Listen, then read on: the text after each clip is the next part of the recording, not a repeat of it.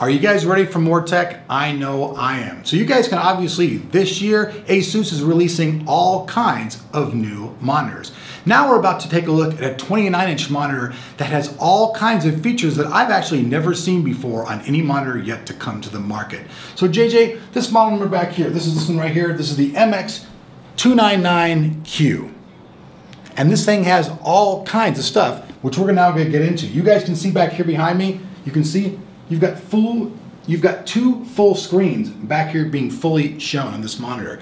I believe the resolution is 2560 by 1080. Is that what you said, JJ? Mm-hmm. So tell us some of the absolutely awesome things about this thing, other than just what I can see just by looking at it. Small bezel, huge work area. Yeah. So you nailed two of the things. One, it's a super wide aspect ratio, which, like you said, for side-by-side based content or linear workflow, if you're doing audio editing, video editing, database, Excel, anything like that where you need a huge amount of workspace, it's fantastic. But then again, the ID, so the industrial design, is just, it's awesome looking, right? I mean, super thin bezel. You've got this real simplified, nice a metal aesthetic that goes down on the bottom. But the cool part is that for MX, it's not just about super high image quality. This thing is utilizing a awesome high-quality IPS-based panel, so you get great color fidelity. So you can see in the imagery, it really pops, it's sharp, it's clear, it's got great off-axis viewing, but we also want to be able to incorporate sound. So MX, we actually have our Sonic Master team, which is an internally developed team which specifically develops audio incorporations for certain products. We have a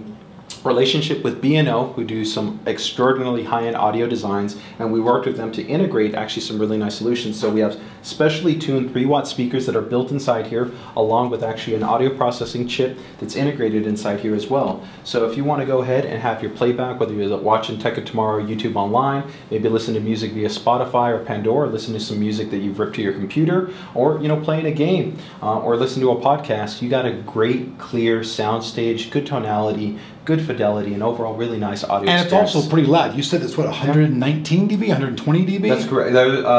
We don't have the final rated specifications, but it's very high in terms of the actual audio processing. In addition to that, you also got a line level input, so that if you even want to go ahead and take out your cell phone, an MP3 player, a tablet, you can go ahead and connect it to and have those speakers play back for you as well. So a huge amount of flexibility. So it's like a docking station as well, all rolled into one. So for users that maybe want a more clean desktop, maybe I don't want to have speakers, maybe I don't want to put on my headphones, it's a really nice integrated experience for having awesome picture quality, great viewing experience, whether it's video content or production-oriented workflow, as well as that great audio experience that's built into it. Now, if you guys out there don't know, we've gone and we've done some videos, you guys have seen, so we show 80 dB in a room, and 80 dB can pretty much fill a big room with sound. So just picture, 120 dB is going to be able to even fill that room with even more louder and fuller sound. Yeah. So overall, really impressive. We're really happy about this. This is going to be coming soon in Q2 as far as the overall time frame. And as far as projected price point, $599 is what we're going to be looking at. MX299Q from ASUS. Look for it soon, and we'll see you back here on Tech of Tomorrow.